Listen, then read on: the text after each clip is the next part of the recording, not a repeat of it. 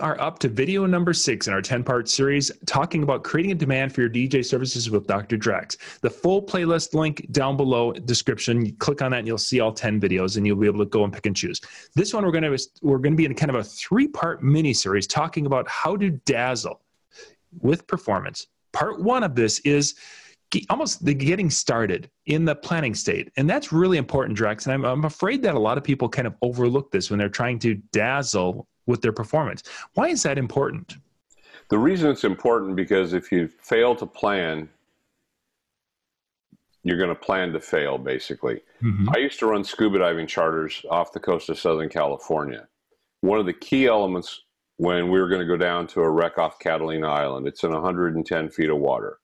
Well, 110 feet's deep water. There becomes a plan's required of, we're going to go down at this rate. We're going to spend this much time. We'll, meet here. We will start the ascent. You have to have a plan.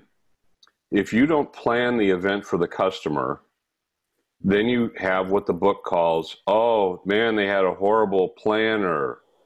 Well, the reality is every wedding or a party is an entertainment event by its very nature. Yep. It doesn't mean you have to do all the planning, but you should be integral to the planning. If they have a professional planner, great. I've had many great positive experiences with planners. But the element that you want to have is you want a timeline. Be it a wedding, a corporate event, it doesn't matter. There needs to be a timeline. For example, think of it like if you were creating a movie. Does everybody like to watch 2 hours of home movies? Yeah. No. Yes. But we'll all sit down and watch a great, fun, engaging movie that was produced by a major director, Spielberg or what have you. A good friend of mine took his home movies and he made them cinematography kind of thing. It was about their camping trip to Twin Lakes up in Idaho. And they did some water skiing. Well, it wasn't the typical home movie because it was cut and edited. And so there was the action parts and they created a little novella. They actually wrote a script for the movie they were going to shoot on vacation. Wow. Well, and it was fun as a person that isn't in their family but was a friend to watch the film because it was fun and entertaining. So what you want to think about, the event needs to be fun and entertaining. And it needs to have different emotional moments, different tenor. And Curtis Whipple always says that any great event, the music is going to have an arc. Well, it does. It needs to come up and it needs to retract. It needs to come up and it needs to retract.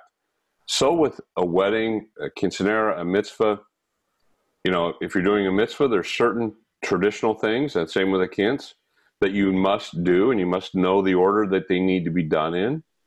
Well, that's planning. Plan for success. Failure to plan is planning to fail. Yeah. Said that a couple of times. So what you want to think about is, how am I doing things? Not just, oh, it's open dancing. It's a rock party. Let's do this. No, it's about what moments will we create in the hearts and minds of the client and the guests, which will make that segment unique. As we play songs, we segue. We will mix and transition. Why do your events not have a transition? People talk online about wanting great moments to occur. Great moments don't happen because you force them or you push them. They happen organically because you create them. You go from moment to moment with a transition. That transition is only possible because you thought about it and planned for it. Yes. And that becomes what in music we'd call a bridge from one part of a song to another part of a song. So think about your events from a planning perspective. Think about how every event is taking people on a vacation. It's taking them on a journey. Sure, a trip. A trip. We're going to start at this point. We're going to wind through the story of Sally and Ben. We're going to introduce everyone to the room, perhaps. We're going to play some music. We'll have some sentimental dances. And for God's sakes, don't go, okay, it's time for the formal dances. Let's do the mother-son, the father-daughter, the bride and groom's first dance, yada, yada, yada. I mean, my gosh, that's so boring. Don't be that person. Have time. Let a moment breathe. Oh, and by the way, plan to edit all the songs for special dances, because I guarantee you, in the weddings and any other family events, nobody wants to actually be on the floor alone for 4 or 5 minutes. Yeah. Yeah. Trim it down. And again, how do you do that? By planning.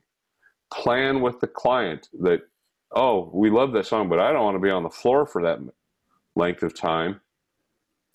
Have an edited version. So when you present this in your planning meetings with clients, they go, wow, that'll be awesome. I'd love to dance to that because it's great. Yep. So this becomes a value add that comes to your service that other DJs may or may not do. So by doing this, you create another unique selling proposition. You create essence so that when the event happens, the client pretty much knows what's going to happen. And it's okay to have a few surprise elements, because those surprise elements will bring deep emotional responses. But planning is so important because it allows you to know where you are on a timeline, where you're going to be, what you need to do next. And it doesn't take away spontaneity. Mm-hmm. Rather, it allows for spontaneity. If you've ever watched Billy Crystal back in the day when he would host the Oscars, there were many moments that seemed spontaneous, but they were, I can tell you honestly, were probably not. The responses were spontaneous, but he had scripted several ways things would go. And that allowed him to have elements that he could pick on, and things would look natural. Yeah. The most important thing you can do as a DJ is plan to have a very naturalized experience for everybody in the room, that it organically feels personal. Yeah. Yeah. That's why planning is important. Frankly, planning is more important than your actual delivery. In many ways. Yeah. In the scheme of things, you can have a great delivery, but if it's the wrong story, doesn't matter. Wrong story, wrong time, not set up properly, delivering exactly on the back of another moment. I mean, there's just so many things that can go wrong, and all of that can be handled by preparing and planning properly. And planning makes sure there's no surprises at the event that were unplanned. There's nothing happens like you go, oh, that didn't go over well, and the client's giving you the stink eye, going, what are you doing? Mm-hmm. Well, planning solves that. You've talked about all these various things, and with the planning comes conversation, which comes knowledge of the person at a deeper level, and you get to the roots of building a great event, and that makes each event unique. And that, when you make those unique events that stand out, creates that demand that we're looking for. That's what creates demand. This is video number 6 in our 10-part series. We're going to be going to video number 7. And video number 7 is kind of part 2 of our little 3-part mini-series inside this. And this one we're going to be talking about emceeing and why that is important and how it's evolved from what it used to be into what today's clients expect. So we'll be back with that in just a moment if you're watching the playlist. If not, the link is down below and you can click on that and go to the full playlist. And we'll be right back with video number 7.